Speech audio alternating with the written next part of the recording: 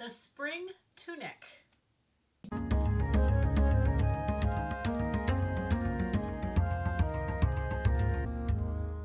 All right, this is going to be way too much fun today. Spring tunics are everywhere. They're so popular, they're quick, they're easy. And again, a couple weeks ago when I did this shirt, it's the kimono, I showed you how to do that. This is $1.95. We're going to build on this today because it's so quick. I've actually already done my pattern work, so you already have your pattern work. And now what we're going to do is we're going to make a tunic out of it. So let me show you, before we cut, a couple things that are really wonderful about the spring tunics. They can be knit or woven. Doesn't make a difference. If they're woven, you've got to belt them or find a way to get them, drawn back into your body. Otherwise, you'll be the decorated pillowcase. We don't want that. So I'm going to work with a knit today, but later on I'll show you a woven because I do want to do a woven because there's a lot of great tunics out there, period. All right, first off, I want to talk about proportions and lengths because I think I just got back from Atlanta and seemingly there's all kinds of issues always about tunics and lengths and, all that kind of stuff. So we're going to talk about proportions a little bit. So what I'm going to do is I'm going to use this photo as an example. And even if you can't see the details, this was a picture I shot of a tunic at Neiman Marcus. I love the way it looked. I love the way it looked in the mannequin. And most of the time when they do these, they try really hard to keep those proportions. Obviously, they're trying to sell the garment, so they want it to look as good as possible. So what you're going to do on a photo to make it proportion to your body is you're going to measure from shoulder to the knee on this photo. And I've done that and it's 9 inches. So then I've measured the tunic. Well, before I even do that, it's 9 inches. I'm 40 inches from my shoulder to knee. Now that's not a linear measurement. That's not a depth measurement. That's a linear measurement. I said what I wanted to say backwards. It's a linear measurement. So shoulder to my knee is 40 inches. This mannequin's 9 inches. So I did the math and I know I'm 4.5 times the size of this mannequin, of this photo, obviously. Of this photo, I'm 4.5 times. So now all I have to do is measure the tunic, do 4.5 times of that, and I know that it will look on me lengthwise the same as it does on the mannequin. So I can get those proportions exactly right. This for me happens to be 4 to 5, and we've kind of talked about that before. 4 to 5. So when I go and do my sweater set, what I know is I need to add 12 inches to the bottom. The sweater set is what I'm going to use as my base. I'm going to add my 12 inches front and back.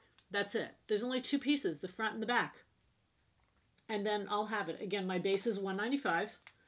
I measure my tunics. You probably want a 4 to 5 proportion. So that means measure from shoulder to knee, divide by 5, and 4 of those are going to be the tunic length. If you're short, and you want to look as tall as you can, you could do a 3 to 5 and it would probably work really nicely. It wouldn't be quite as long, and sometimes the longer something is, the shorter you look. So a 3 to 5 would be really nice and look really good on you. All right, so the other thing I'm going to do is there's a little sewing technique on this that was on a tunic I saw that I really, really liked, and I'm going to do that on this. So I'm going to show you it now so you can see it. I'll sew it. It's with fold over elastic. And this is along the neck edge and the shoulder edge. Remember, there's a seam here. The seam is what comes all the way because it's a kimono sleeve. This is all one, and it's cut on the fold on the back and on the front. So I'm going all the way. So I took a piece of fold over elastic that would measure all the way from sleeve to sleeve point, front and back. So I've got these 2 fold over pieces of elastic. You're going to measure what's needed for the back and the front, and you're going to put that in the center. And make it a little bit less because fold over elastic needs a little bit of resistance, but not a lot because it's a knit and a knit, and it can be a little less than a 1-to-1. So maybe if this measures, well, let's measure it so we can be more example. If this without seam allowances, now I've taken my seam allowances off, measures 1, 2, 3, 4, I'd maybe do 3.5 for this. Well, let's do the whole thing. If it measures 8, you could do 7.5 and you would be just fine. So I'm going to go to the middle of the elastic. I'm going to put a pin and I'm going to measure 7 inches, 7.5, and divide it both directions. Then and do the same to the front because you're going to have the front will be a little longer than the back will be. So you'll have a little bit more length in the front than you will with the back. All right, so then I'm going to take this and I'm going to put the right sides of the fold over elastic together. There's kind of a shiny side and a non-shiny side. And I'm going to stitch this together all the rest of the way. I cut this longer so that I would have extra. I'm going to stitch it together right down the middle and just put your fold over elastic together on the edges and stitch right on the fold line. Because then what I'm going to do is I'm going to fold this to this side and this to the back side. So I'm going to push it in then, and what you're going to do is have this wide braid, kind of like, is what's going to join the front and the back together. The fold over elastic is actually what's going to join the front and the back together. And it looks like kind of like a wide piece of trim. It's so awesome looking. It's really, really good looking, very simple to do. Just another use of this fold over trim that's really fun. So you're going to see I'm just going to fold it together. I'm going to stitch it together all the rest of the way. The only thing I'm going to leave open is that neck opening in the middle to where it will cover the neck opening. And again, measure the whole neck opening and take away about a 1/2 inch. Do that in the middle and then sew the rest. And because I've cut extra, I'll have extra once I come down here. And I'm just going to turn it under for the hem. I'm not going to put fold over elastic on the edges because I don't like the horizontal lines. I think everything needs to, I don't like the vertical. I think everything needs to stay on the focal point. Then the focal point is going to be the neck edge because this is a print. And so that black fold over is going to catch that focus of it.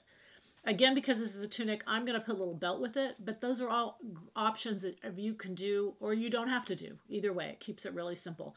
But necklaces are also good with this, and I'm going to kind of pick up a necklace on this also. But anyway, so these spring tunics are wonderful. Let's get sewing. I'm going to cut out first, and then we can sew.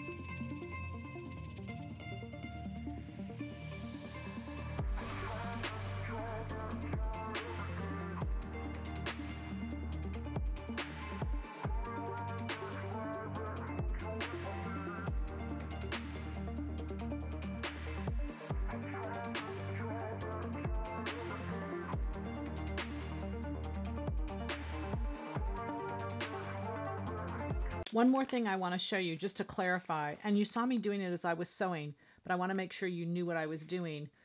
When you go to sew this, remember I cut off the seam allowance, so that the elastic would be normal because it's going to join here. You want to trim that, just curve that so that the elastic can continue. It's joined right here, but just cut that off, and that's front and back, just so that elastic can be continuous, and we'll show you that. Just wanted to make sure you understood that. All right.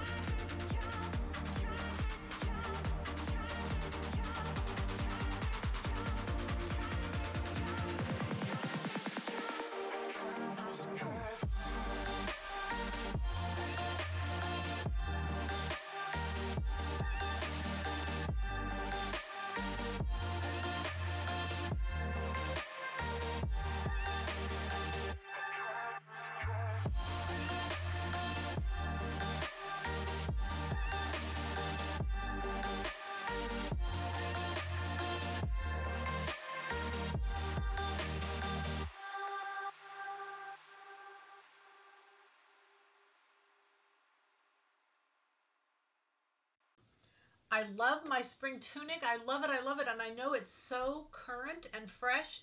And then today we show you a little beautiful trim here. This fold over elastic in a little different way to where it's sewn together. It's all in there. You saw how to do it, continuing around. You can do that to any neckline. Just be sure again to cut off your seam allowance, because see, your front and your back are butted together right there.